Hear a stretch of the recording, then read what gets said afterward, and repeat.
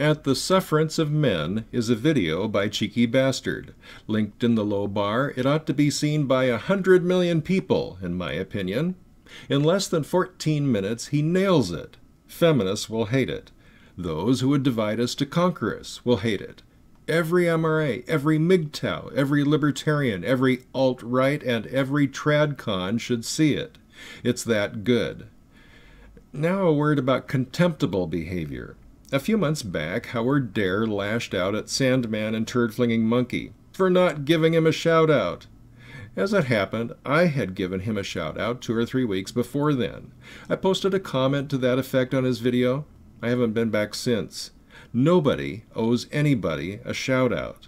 Now, maybe he knows something I don't. Back then, he had fewer subscribers than I do. Now he has probably 5 times as many. So attacking Sandman and TFM served him well. It was the pragmatic thing to do.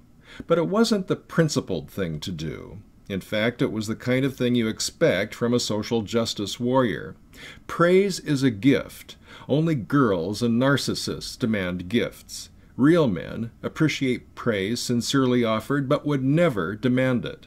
From the start, I considered Howard's videos marginal at best. They were short on facts and analysis, long on blah blah blah. Well, maybe that's what most people want. It doesn't interest me. But I appreciated his effort and made a gift of my praise for it. All my goodwill evaporated, however, when he attacked the best among us for not gifting him their praise. He gained a lot of subscribers as a result. Good for him. He lost mine. But Cheeky Bastard has definitely earned my praise, as has Tom Sequitur, also linked below. I hope you'll check them out.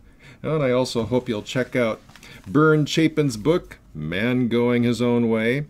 Aaron Clary reviewed it recently. He beat me to it, but I'll get a review out here shortly. I hope you'll read it. As Byrne says, listen to the eagle, read the book.